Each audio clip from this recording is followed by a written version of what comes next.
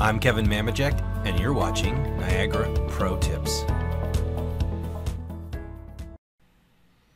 Okay, so first we're going to take a look at the service. So we won't get into any of the analytics and how you build them. We'll just take a look at what the service is all about.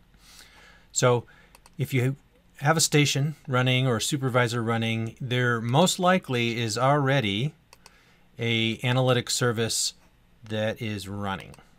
So if you look here, I already have it running. If it's not, you can actually get it from the analytics palette.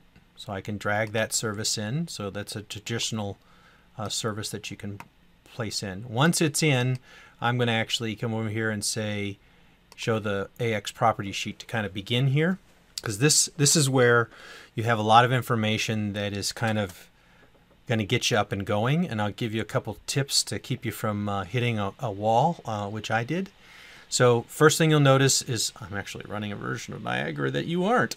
So this is actually a beta build of 4.9. I'm showing you 4.9 because we added a feature that I want to talk about in this one video. So next thing you'll notice is there's an alert count. So essentially when you look at the analytic service, and if I come down into the service here, you'll see that I have a folder for alerts, I have a folder for algorithms, I have a folder for definitions and pollers. You'll see a subscription, don't worry about that, and then you'll see this report, which I'll probably do a little video on its own. But this is a HTML version of 7 charts that we're used to in the Energy Suite to kind of allow your customer to use a hierarchy and drag and drop. And like I said, we'll do a special section on that. And then a kind of a global missing strategy setting that you can set. So if I go back to the service and I go back to the AX property sheet, we'll kind of scroll through here. So alert count, this is going to tell you how many alerts you have running. So like I said, inside that alert folder, I have several that are running, and you can subfolder them. So I have 5 running. I have 63 algorithms. So when you look at the algorithms, I have them in various different folders, but these are your rules that you create. That's where they'll live, and that's what the count is. Point count is how many analytic points you are utilizing. And so essentially when Niagara runs through and the analytic engine runs, I have a setting called auto tag analytic point. This is important because mine, in this true setting, as soon as I ingest a tag into an algorithm, it will automatically apply an A:(A) tag, which is how we do this count, right? And so that number here is how many A:(A) tags are applied throughout the database.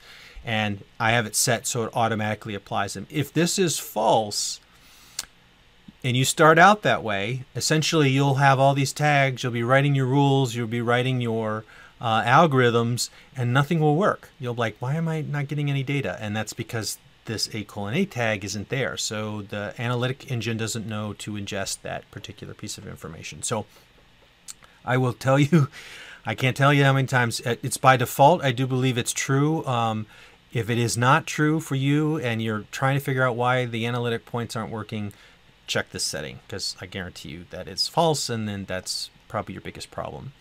Other things that you'll notice is some Haystack settings here. We're looking for like area. These are mostly for the charts or for the reports, but we're looking for how to find a change of value, how to, what's totalized, what's the outside air temperature sensor.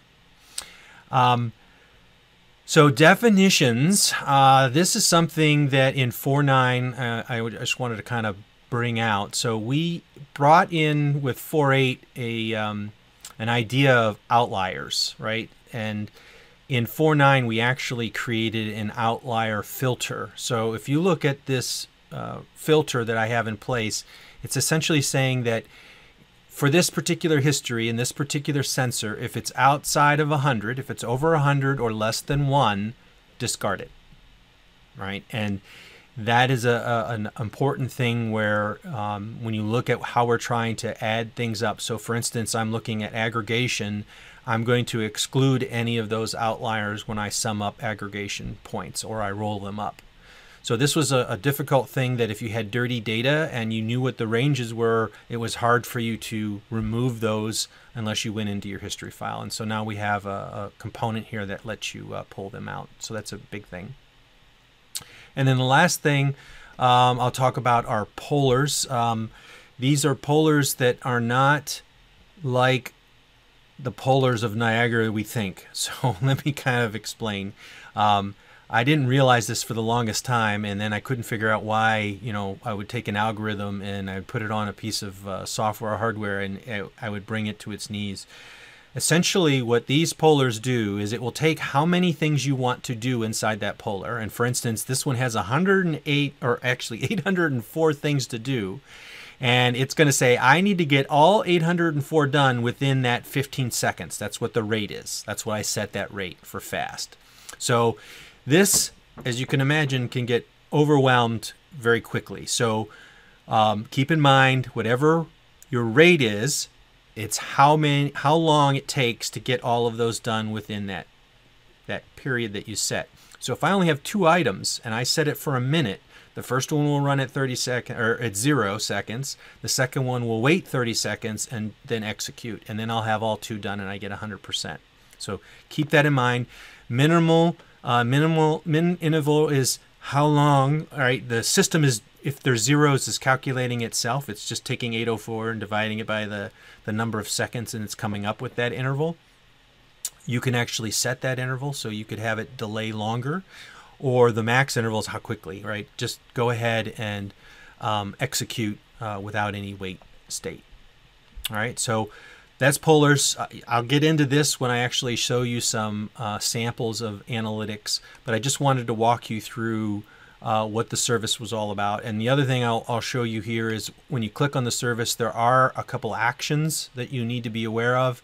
Anytime you add new tags and you move about in the station, you're going to need to refresh the analytic cache. This is only if you add new tags. It's not if you're trying to calculate anything. It's just if you add new tags, analytics needs to understand where they are, and it will create a cache. One of the components that you'll also notice when you look at the AX property sheet, you can set a delay on when this caches during a station startup. So stations that have a lot of equipment on them might need a longer delay, a start delay, and you can see this in the console. Or you can, in this instance, I have 1 minute, and then if I do any new tagging components, if I add any new rules, I'll just go in and recache myself. So that's a little bit about the service. In subsequent videos, we're going to break down some of the components, how to create an algorithm, and so forth. But this is just kind of looking at what the service is all about.